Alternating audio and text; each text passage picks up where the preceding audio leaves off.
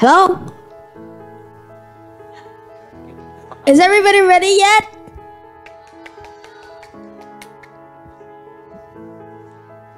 Alright, then today we are going to explore the fourth dimension. So before we start, I would like to review. So here's a one-dimensional line. It's a one-dimensional shape, a square, and the last one is a cube. Well, this is not really a cube. It's just a representation of a cube on a two-dimensional monitor. Well, what about the fourth and the fifth dimension? Well, this is what they look like. But today we're not going to talk about the fifth dimension. So I'm going to explain about the fourth dimension. So it has four sides: X, Y, Z, and W. So the fourth side I haven't got named yet because scientists are trying to find a perfect term. Well, here is the hypercube. Well, it doesn't look really like this, so I'm gonna explain why does it look like that. So first we'll go through a projection which is called the oblique projection. So where is it? Does anybody have a piece of paper and a pen? No. Okay, first draw a square, then another square, and this is the result. This is a cube. So we start from that cube, draw another cube, and connect all the edges together. So eventually, this is the hypercube, but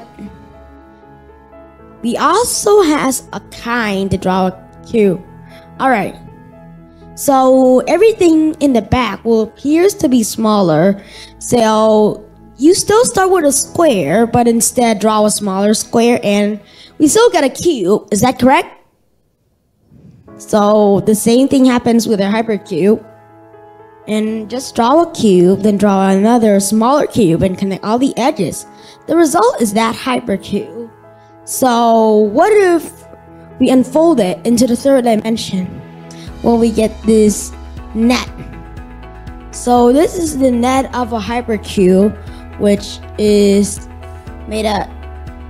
Here's 8 cubes, but one is hidden inside, so we cannot see it. So actually, all of these cubes has the same volume. Well, because they look a bit different, right? So, is this a cube? Of course, you might say no, but it's actually a cube.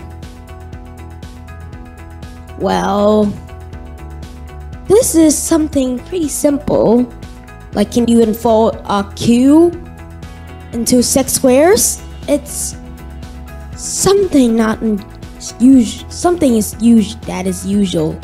So here's the pattern of dimension. So the pattern is all of these shades are made from lower dimensional shapes, and added 2 of them.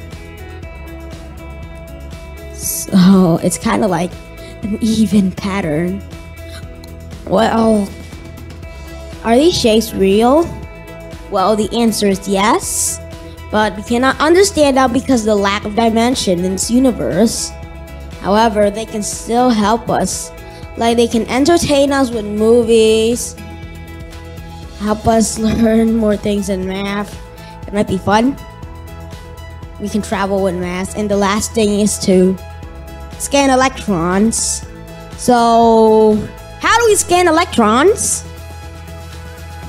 Who knows? Alright, so I'm gonna answer it.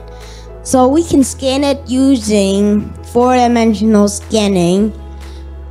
So to get these images, they have to go through 4 progresses, starting from straight matching to visual imaging. And here's the visual imaging. You can see right over there. Well, these shakes look amazing. They're real, but they can help, and also they can help us a lot of things. That's all for today. Thank you for listening. Goodbye. Yeah, thank you, Tony.